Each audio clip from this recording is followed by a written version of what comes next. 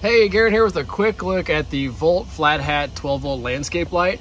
This is what it looks like after a number of years, and I thought I would show this off because obviously when you get the light in, you got a nice shiny new copper light, but after it patinas over a few years, you get a nice protective patina around it, and it kind of darkens up to this nice darker color. So, you know, this is how you know it's real copper. It's the real deal, because real copper will patina and give you this darker look over time, but it's not going to rust. You know, this is how you know you got a good quality product here, because of that patina, because you're not getting the rust. The light itself puts out a nice cone of light, kind of show you up under the hat here a little bit.